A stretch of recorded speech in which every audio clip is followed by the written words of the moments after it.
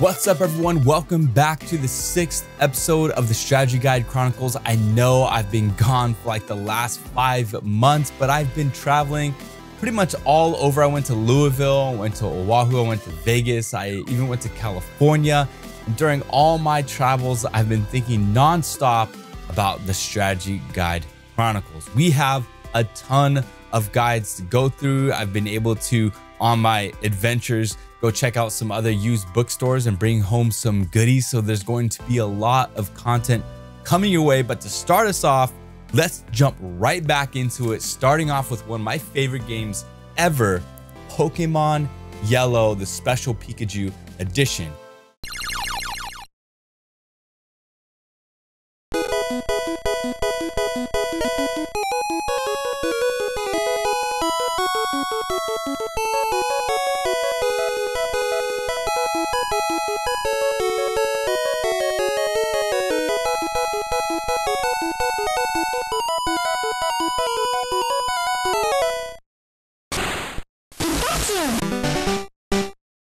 So I'm going to talk as I take this out of the plastic. Now, I got Pokemon Blue when I don't know, when it came out during Christmas time. My twin brother got Pokemon Red, I got Pokemon Blue, and we played those games so much. We did get a strategy guide. It was Pokemon Red, but I remember that there were little differences with the games to the anime that we were watching. The interesting thing about Pokemon Yellow is that they created Pokemon Yellow to match up with the anime that we all watched as kids. So you're going to see Jesse and James. You're going to see a lot of the gym leaders' sprites changed, as well as their lineups. Their Pokemon reflect what is shown in the shows. And then you're also, of course, going to be given Pikachu just like in the show. So let's jump right into this, and then we're going to talk more about this game. This guide is like flawless, by the way. It looks incredible. It looks really good. Doesn't even look like it was used, to be honest. Like it was just kind of sitting in the plastic for like the last, I don't know, 10 plus years. This guide actually came out in 1999. Publisher was Prima Games. So this is a very well taken care of guide. So let's go ahead and open this up. Yeah, this feels brand new. Good. Pokemon Yellow, Prima's official strategy guide. We've got contents: becoming a Pokemon trainer, a walk through the world of Pokemon, the complete Pokedex, items galore, Pokemon checklist. Then we've got the awesome art here: Snorlax, Pikachu, Abra. Absolutely, you're gonna hear me say this over and over, but I love the artwork found in strategy guides. This is one of the big reasons why I love to collect them and I love to have them. All right, here we go. So Pokemon Yellow, reading over here on the left side. In this book, you'll find information for Pokemon Red, Blue, and Yellow. Although Pokemon Yellow is an enhanced version of Pokemon Red and Blue, it's an entirely different game in many respects. Your goal is still to become a Pokemon trainer and to defeat your rival and Elite Four. But to do so, you must defeat more formidable gym leaders and smarter Pokemon. Pokemon Yellow incorporates much from the animated series. There you go. Many trainer portraits have been changed to reflect their cartoon appearance. The Pokemon they battle have been changed as well. For example, instead of his previous trio of electric Pokemon, Lieutenant Surge now fights with only a level 28 Raichu. Instead of her old troop, Sabrina now sends out her eerie level 50 Abra, Kadabra, and Alakazam. To make things even more challenging, you start the game with Pikachu. It's true that Pikachu is no lightweight, but its attacks against Geodude and Onix have no effect whatsoever. Starting with Pikachu means you can't sail through the game with 1 or 2 Pokemon. I had Pokemon Blue, and I think the starter I had was Bulbasaur. That was the first one that I chose, and Brock, Misty stood no chance against me. But starting with Pikachu means you can't sail through the game with 1 or 2 Pokemon as you could in Red and Blue. You must master capturing and training a variety of Pokemon immediately to win these gym badges. In effect, Pokemon Yellow offers many of the same choices Ash confronted in the animated series. Veterans of Pokemon Red and Blue will find Pokemon Yellow a more challenging version of the game. You must consider how each type of attack affects each Pokemon before you go into battle and juggle the responsibility for raising the levels of all in your party, which is very, very true. Now, for those of you guys who are watching, I'm sure you were like me, that as you started going through the game, how many of you caught all the same Pokemon that Ash did? When I was playing this game recently, I started off with Pikachu. I picked up a Pidgey, evolved it to Pidgeotto. I picked up a Caterpie, evolved that to Butterfree. And then as we're gonna see, once you start acquiring the other starters like Charmander, Bulbasaur, Squirtle, of course they stay on your team. And so I played this recently and my team very much reflected Ash's in the animated series. So I really like that they added this blurb here in the very beginning. Just right off the bat, you're gonna see these differences, which is really cool. How these games stack up, it says, you may wonder just how red, blue, and yellow versions differ. Pokemon Red, Blue are the basic versions. They're identical in terms of appearance and are the only versions that combine to allow you an opportunity to collect 150 Pokemon. Pokemon Yellow offers updated graphics scaled to mimic the animated series, a new unknown dungeon map, and a different Pokemon spread. There are no new Pokemon, just a different assortment from Red and Blue. Yellow also provides more multiplayer options. The story remains largely the same, however, tweaked to include Jesse James and the 3 original Pokemon. One thing too is with Pokemon Yellow, with Jesse and James, you cannot catch Meowth, Ekans, or Coughing. Very interesting. So it's going to give you the differences here in Pokemon Red, Blue, Yellow, all the different Pokemon that you can and can't catch. You also cannot get a Raichu in Pokemon Yellow. You cannot use the Thunderstone on Pikachu, but I believe you can trade your Pikachu to a friend, evolve it there, and then your friend will send Pikachu right back to you, and now you have Raichu. Will Raichu follow you around? Maybe? I think so. They're the same sprites basically, right? So I don't know. It's a good question. Let me know down in the comments if you know that. Hard to find Pokemon, and then Pokemon you can buy at the exchange center, Pokemon obtained via in-game trading. All right, so getting started, you'll notice the changes. Okay, so it just basically goes over what we've all kind of experienced in Pokemon Red and Blue. So let's go to the next page. All right, the many faces of Pikachu. So this is another thing that's different than Red and Blue. You've got a Pikachu character following you all around the map, all around the game. And at any point in time, you are more than able to turn around and basically click on Pikachu or select Pikachu, and a face will pop up and it will show like his mood. Pikachu will not be happy to see you. There'll be a sad Pikachu, smiling Pikachu, smitten Pikachu, Pikachu in love, Pikachu. A Pikachu is pleased with you, a shocked Pikachu. We actually got a shocked Pikachu face in Pokemon.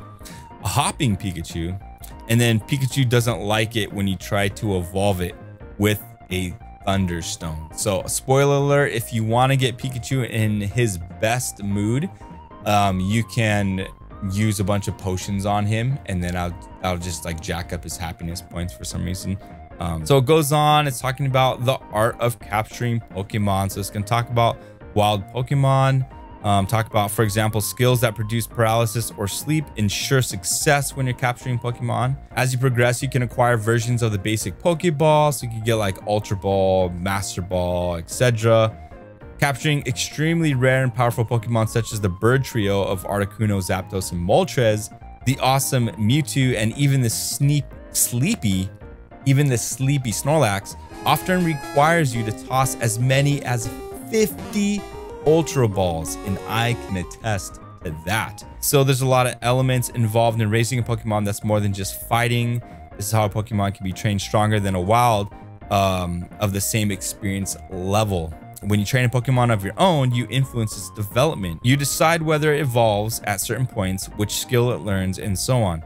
Captured Pokemon receive attack and defense, speed, strength, special skills, bonuses from the badges you collect. You can customize your Pokemon further by equipping them with TMs and HMs, and then also feeding them vitamins like calcium, iron, carbos, and the like. I remember going all the way to the top of the tower and then buying a bunch of vitamins and just beefing up your Pokemon. Moving on, so Pokemon Yellow Guide goes into detail about evolution. It's going to talk to you about leveling up, elemental stones, trading. There's Pokemon that evolve only through trading, and I think I did find somebody on the map. I traded a Cubone for the Machoke, and we know that Machoke evolves into Machamp when it gets traded, and so that happens in the game. And I used Machamp for a bit. I know like using Ash's Pokemon was a given, but I did try to throw in other Pokemon mix like Nidoking and Machamp, non-evolving Pokemon, and then the importance of trading. Moving on, multiplayer games. So I never got to do this back in the days when we had our Game Boys. I didn't really utilize the linking cable as much, but I guess you could battle your friends across the link cable. And then Pokemon Yellow offers Coliseum 2 with new battle options. Before you can start a battle, your Pokemon must meet certain requirements. So the Poke Cup mode allows you to battle 3 Pokemon that must be between level 50 to level 55. The Pika Cup allows you to battle 3 Pokemon between level 15 and level 20. And then the Petite Cup, which allows you to battle 3 Pokemon between level 25 and level 30. They also can't exceed 6'8" and 44 pounds. That's very interesting. And then evolved Pokemon can't compete. How cute.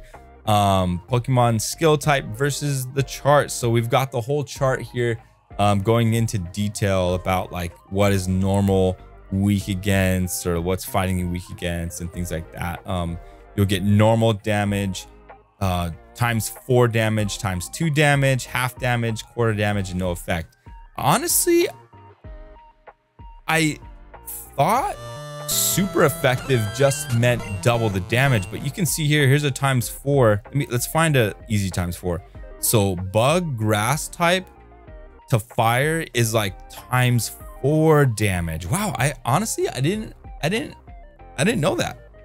I thought it was just like no effect, like barely had an effect, normal damage, and then strong damage. But here we have no effect, quarter damage, half damage, normal damage, 2 times damage, times 4 damage. Very interesting. All right, moving on, do's and don'ts of this game. So play this game with a friend or 2. Trading is integral to Pokemon. Don't concentrate on raising one character over the others. Very, very vital. When I was playing recently, I made sure that when my Pokemon reached a certain level, and then the next one has to reach that, and then I kind of shuffle them down. Do take advantage of the 1.5 experience bonus for trade. Wait, what? If you find yourself with a Pokemon you must raise quickly, try trading it to another cartridge. Traded Pokemon receive 1.5 times the experience of regular Pokemon, and that adds up in a hurry. What? Either like I totally missed this or I forgot about it, but I had no idea that traded Pokemon get that 1.5 experience bonus. Don't try to play the game from the beginning with your friend's level 70 Mewtwo. That sounds pretty fun. Let's see. Do save often. Very, very important. I had to teach my girls that on their Nintendo Switch. Make sure you save your games, girls. Don't be fooled. Trading Pokemon, trading doesn't have to be permanent. That's cool. Yeah, you can trade it back and forth between friends. I remember that. Do remember to buy antidotes and other curatives before entering dungeons. Oh man, this last playthrough, going through like Rock Tunnel and stuff. That's where this guide really came in handy. But yeah, this is so annoying going through there. Don't forget, Pokemon can suffer only one negative status at a time. Okay. Do try to match Pokemon in battle to maximize their effectiveness. Don't hesitate to change Pokemon during a battle. And finally, do experiment. Dude, I gotta say, The Pokemon games were really ahead of its time. They really packed an incredible RPG experience in such a small little cartridge that is the Game Boy. So real quick, we're going to go through the walkthrough the world of Pokemon. Part 1, the quick and dirty path. So this is going to give you a quick and dirty path of how to play the game. Very interesting. Part 2, a detailed look at the world of Pokemon. So it's going to give you a detailed look. What Pokemon are in what sections. Route 1, you got Pidgeys and Rattatas. Here in the Viridian City, you can see the Pokemart has all these items. So this is getting into the real like in-depth part of Pokemon Yellow. It's going to give you all the Pokemon that are found in the wild grass. It's going to give you their sex type, and it's going to give you whether they're found in red and blue and yellow. It's also going to give you what items are nearby, marked by the letter on the map. And then the numbers, I believe, correspond to the different buildings. Yeah, they do right here. Different buildings. Yeah, this strategy guide is great, man. Look at all this awesome art in the background. Just the silhouettes of the Pokemon shadows. Really, really nice, thorough maps. I love how they got everything laid out. It works really well. This is Brock, his gym battle. You can see Brock's lineup. You can see the level and the skills that each Pokemon have. So they spare no details. They go really in depth with everything. So I'm just going to kind of speed it up and kind of walk through everything here. All right. So when you go through Mount Moon, this is where you're going to first encounter Team Rocket. So Jesse and James, and they're going to have Ekans, Coughing, and Meowth, which is really cool. Little nod to the anime. And then once you get to Cerulean City, you basically get the starters really quickly. So the first one is when you go into one of the houses, you're going to go into the house and the girl's going to ask you if you're a good trainer. And she basically bases that off of how Pikachu reacts to you. And again, like I said, if you want to cheese it, just feed Pikachu a bunch of potions and he's going to love you. And then you're going to be able to get Bulbasaur from this trainer. So there you go. You get Bulbasaur. And then when you go up the bridge, battle all the trainers, you're going to go up towards Bill, beat Gary. And then as you go up, you're going to meet a trainer who asks you if you want a Charmander. So bam, just like that, Bulbasaur and Charmander. So now you got like 3 roster spots filled permanently for the game. Pikachu, Charmander, and Pikachu, Charmander, and Bulbasaur. And then after you help out Bill and he gives you the SS Anne tickets, go through SS Anne, then you fight Lieutenant Surge. You can talk to an officer who's in the middle of the town, and basically this woman's asking, talking about Squirtle and needing to find a trainer who was worthy enough to raise Squirtle. So after you beat Lieutenant Surge and you show her the Thunder badge, then she's going to give you Squirtle. Now you've got Pikachu, Charmander, Squirtle, Bulbasaur. And why would you not use any of these starters in your lineups? You would absolutely be crazy. And here we continue on. We're going through the rock tunnel, which was so annoying because this is where you got to have Flash. I think I caught like a little Voltorb that I put on my team as I went through the rock tunnel, and then was able to utilize Flash. And then we get to Celadon City. This is where you're able to buy the drinks for the guards. So the the Game Corner and Team Rocket's hideout, that was more annoying than the Silphco Tower. Team Rocket's hideout with all like this spinny little floor moving things. Yeah. And it was long. There was a lot of battles in that Game Corner Team Rocket hideout. Yeah, but not only that, there's some strong battles in here. You got to fight Jesse and James, and then Giovanni as well. So the Game Corner Rocket's hideout is very, very action-packed. If you want, you can hang out in the game area and play some slots and gamble and get some coins. You can also get all the Thunderstone, Waterstone, Firestone, Leafstone, all those evolution stones in the department store, as well as all the TMs, and the strategy guide, of course, lists it all for you. All right, moving on from the Celadon City, going on to Saffron. There we've got the Sylph Scope to be able to defeat the ghost in the tower. Then we're in Saffron. Oh yeah, the Sylph Company. So this is where you get the Master Ball. And we all know we saved the Master Ball for Mewtwo at the end of the game. All right, there's Sabrina. And then another Snorlax blocking the way. Fuchsia City Gym. And now we're into the Seafoam Islands. And this is where you encounter your very first legendary Pokemon, Articuno. Articuno, really, really cool bird. I really like the new sprite updates for the legendary Pokemon, by the way. Really, really cool. Getting through the Seafoam Islands, you get to head to Cinnabar Island, and that's where you're going to meet Blaine. He's got his Arcanine, Rapidash, and Ninetales. Whereas in Red and Blue, he has a Growlithe, Ponyta, Rapidash, Arcanine. Very, very similar. Just no Ponyta this time. Also has the Pokemon Lab where you can take the fossil that you selected all the way back in Mount Moon. Usually, I always take Kabuto, because who likes that Omnistar guy? Like, for real, who chooses that guy? Kabutops all the way.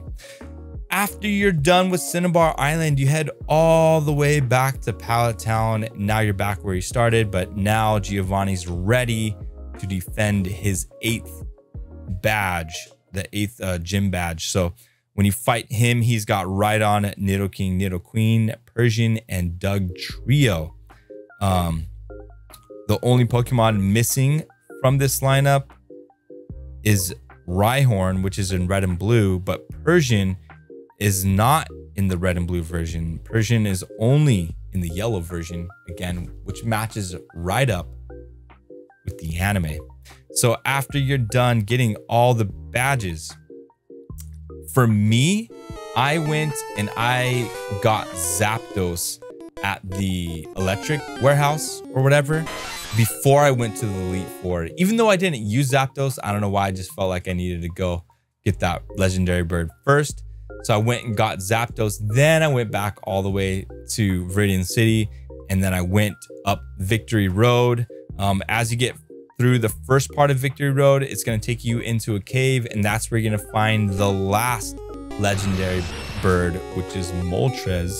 So the Elite Four, the Indigo Plateau, we've arrived. Here we go. We've got Lorelei, the master of water Pokemon. She's got a Dugong, Cloyster, Slowbro, Jinx, and Lapras. Then after that, Bruno's lineup: Machamp, Onix, Hitmonlee, Hitmonchan, and Onix. 2 Onixes. And then after that, Agatha, the master trainer of Ghost and Poison. She's got Gengar, Arbok, Haunter, Golbat, and another Gengar. Wow. And then after that, you've got Lance, master trainer of Dragon Pokemon. Dragonite, definitely one of my favorite Pokemon. Dragonite, Aerodactyl, Dragonair, and Gyarados. Gyarados is really cool too, but it takes a lot of commitment to raise that Magikarp. But Gyarados is definitely great. And then last but not least, as you get through, Gary's just wiping the dust off his clothing, beating Lance, and then you show up and you take the crown right from him. He's got a Jolteon, Ninetales, Cloyster, Executor, Alakazam, Sandslash. So this is determined upon like how well you do against Gary throughout the game. So this is pattern A with Jolteon. If you defeated your rival at Oak's Lab and on Route 22 at the start of the game, then he has Jolteon, which is the hardest of the EV evolutions. If you defeated your rival at Professor Oak's Lab but lose to him on the battle at Route 22, then he's going to have a Flareon, Cloyster, and Magnemite.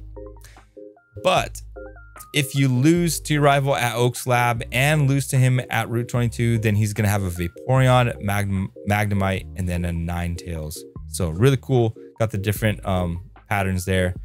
In red and blue, there's the different patterns there, which is cool. I'm glad that they put red and blue information in this strategy guide. So after Gary, it shows you the power plant.